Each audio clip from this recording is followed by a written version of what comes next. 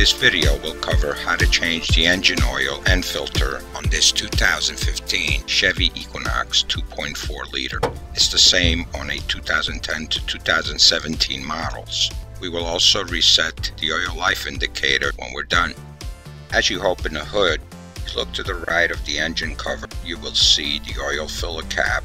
Just below it, you will see the filter cartridge housing, and just in front of it, the dipstick.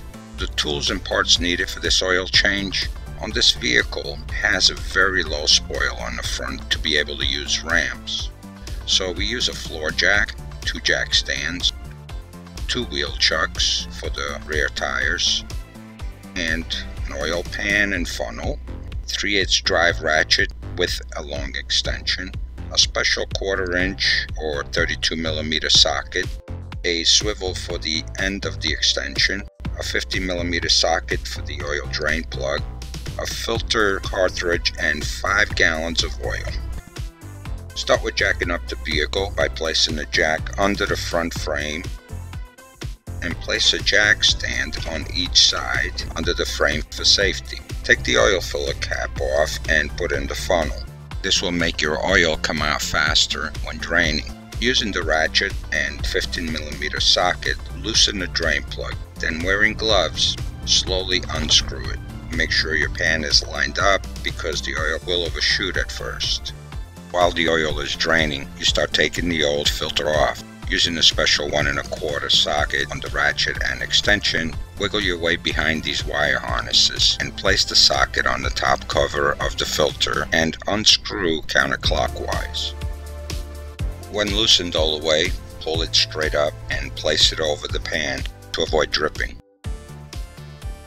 Next, take the filter off the cap by pulling it out while holding the cap. This takes a little bit of force. A new O-ring for the cap should be included with your new filter, in which you will swap with the old one. And on one end of the new filter, a small O-ring comes already inserted.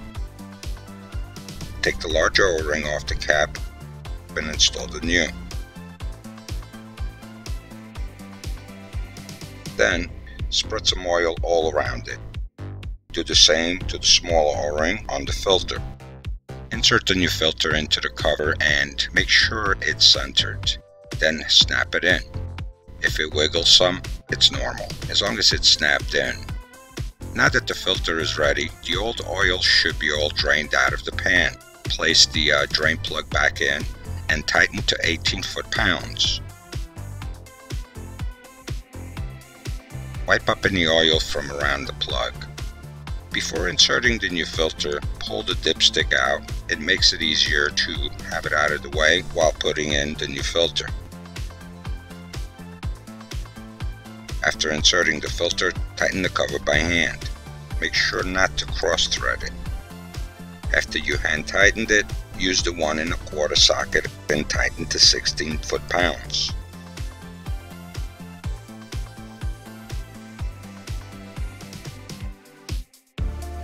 Wipe off any oil.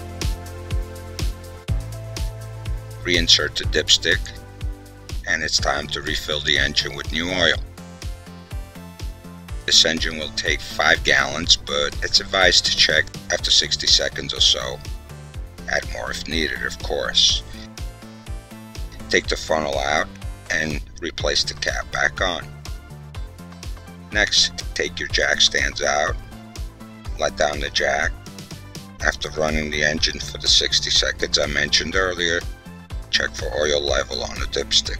Now we reset the oil life to 100% so that the system can calculate the next oil change. Using the cluster screen and the vehicle info buttons here, first turn the key on with the engine off. It will display whatever you have it set at. Press the menu button to display the information screen. Using the up or down arrows, keep pressing until the oil life remaining screen appears. Then press the Set Clear button, and the screen will ask you if you're sure you want to reset. Using the up arrow, select Yes. Then push the Set Clear button, and the screen will reset to 100%. To end the programming, hit Menu, and you can turn off the ignition.